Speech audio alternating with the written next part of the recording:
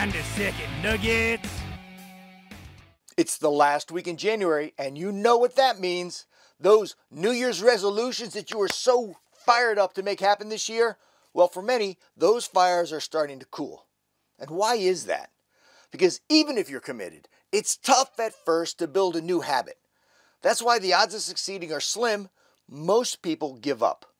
The new you is just like a rocket trying to leave the earth. It's hard at first to lift off the pad. There's this gigantic force that wants to keep you, in place. But the astronauts are on a mission.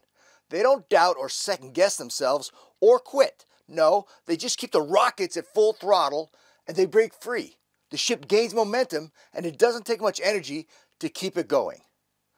Are you one who started the new year at full throttle but are now feeling that pull of gravity? That new you resolution is leaving you tired, sore, and hungry? It's in those moments that you must stay on mission. Keep in mind what you desire and how it'll feel when you're living it. Here's the thing.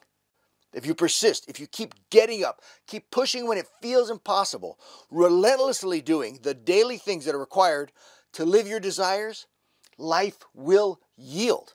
And at that point, not only will it yield, but it'll also rush to you the resources and opportunities that will make your progress nearly effortless.